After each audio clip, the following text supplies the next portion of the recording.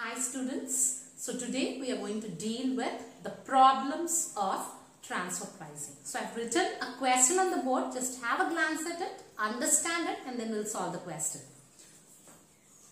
So what is given in the question is, there is a Manama company and it has two divisions named Beta and Theta. So Beta produces circuits and these circuits are ultimately used as a finished product of Theta division now. And the cost of producing of Beta is given, variable cost is given as 40, fixed cost is given as 10. And it is also given that this Beta company sells part of its product in open market at rupees 70 per circuit.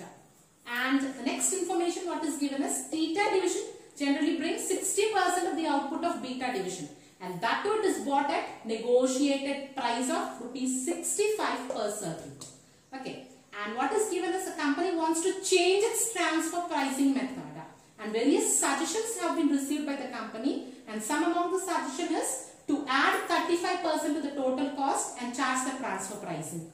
And the next suggestion which is given is use variable cost of 40 per circuit as transfer price.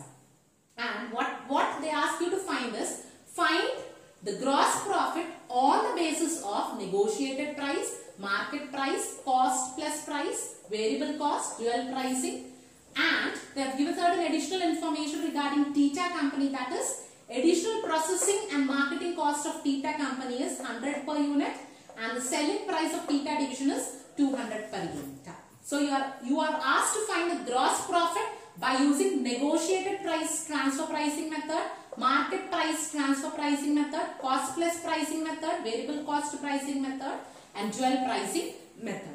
So let me give you a glance of what these pricing methods are. Coming to the first one, that is negotiated price.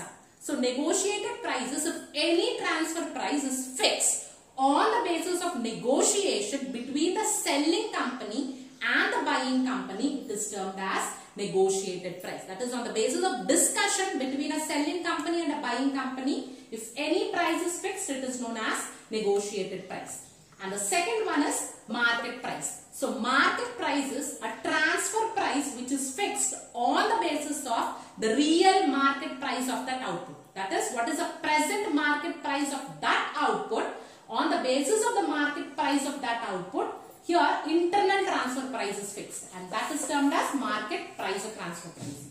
And cost plus pricing method is where the transfer price is fixed on the basis of total cost plus desired rate of return. And under variable cost pricing, the transfer price is generally equal to the variable cost of the product.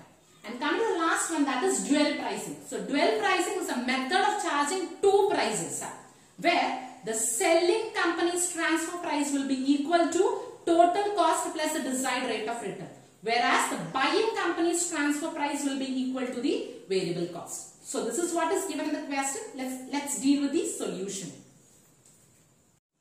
Okay, so now we'll start with the solution for the problem. So they've asked you to find out negotiated price, market price, cost plus variable cost and dual pricing method. Under these methods, you have to find the gross profit of the company, isn't it? So in order to find the gross profit, what we have to do is we have a formula, that is profit minus transfer cost will give rise to gross profit of a company. So the present thing what we have to do is we have to find out the existing profit of the company. So in the question already information is given that the marketing cost of Theta company at present is 100 per unit and the selling price is 200 per unit, isn't it? So sales minus cost will give rise to profit. The sales which is given is 200 minus processing or marketing cost 100. When you subtract it, you will get 100 as your profit. So using this profit, you have to find the gross profit using different transfer pricing methods. So we'll start with the first one, negotiated price. So as I already told, negotiated prices, here transfer price is determined on the basis of negotiation between buyer as well as seller, isn't it? So in order to find the gross profit, we need profit as well as transfer cost, isn't it? So profit already we have as 100. The thing what we have to find is transfer cost. But in the question already the negotiated price is given in the question as 65. So negotiated price is treated as the transfer cost, isn't it? So here the profit will be 100 is given as profit minus transfer price is 65. That is equal to 35 per unit will be the gross profit of the company under negotiated pricing. Clear? So coming to the second one, that is market price. So in case of market price, again, when from profit if you subtract transfer cost, you will get the market price gross profit. Okay. So here we have profit but we don't have transfer cost, isn't it? So transfer cost here under market price is the price which is prevailing in the market is treated as transfer cost. In the question it is given as market price is 70 per circuit.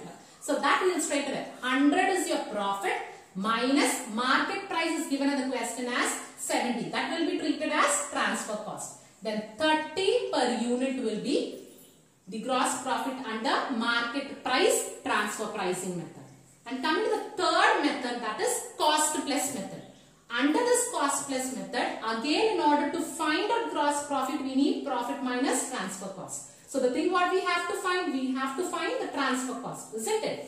So under cost plus pricing, transfer cost is equal to total cost plus total cost into desired rate of return. Clear?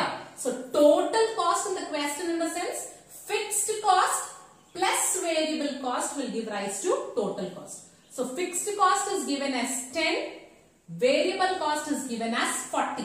So the total cost will be 50 plus total cost is 50 into desired rate of return in the question is given as 35, isn't it? So 50 plus 50 into 35% if you will do, you will get the answer as 17.5.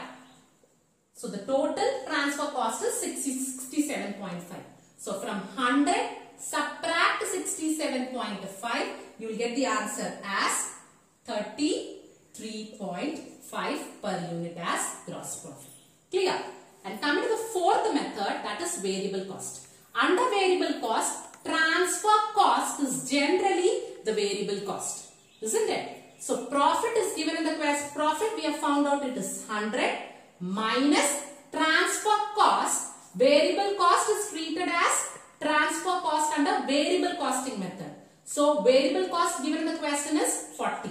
So 100 minus 40 is 60 per unit will be the gross profit under variable cost method.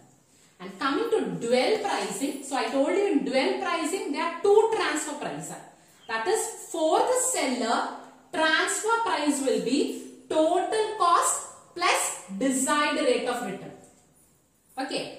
And for the buyer, transfer cost will be variable cost.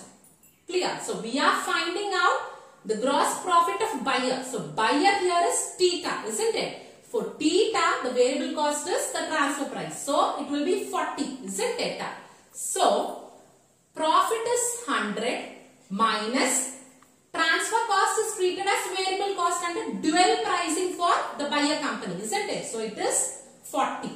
So 100 minus 40 is 60 per unit will be the gross profit under dual pricing for theta company. So this is about the first problem.